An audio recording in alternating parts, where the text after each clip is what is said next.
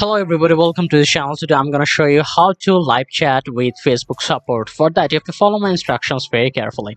First of all, I'm going to share you an important information that nobody tells you, that you will not be able to contact with the live support until you have a good volume of engagement in your account, or you should have a good sale, or you should have a good views, likes, comments, then followers. After that, Facebook live chat will be available. Until that, you will not be able to live chat with Facebook.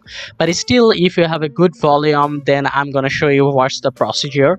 So first of all, you need to switch your account to your page, or if you want from your profile, then you can do it.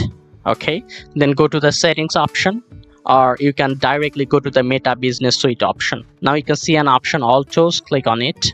Then you have to click on the account quality. Now you can see that it is written we don't have enough customer feedback data.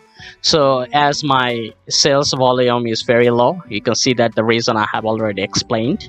So if you have a good volume or good account, then the support options must be here. If it's not here, still you can find another solution, like click on this help button. Okay, now here is the main point.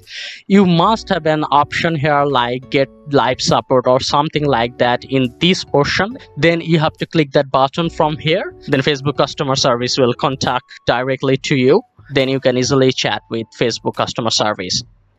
So that's the way actually, but unfortunately you can see that I can't do that, so I can't demonstrate you. But if you have a good volume, you can do that. So that's all for today's video. If this tutorial helped you, like this video and don't forget to subscribe to my channel. See you in the next one.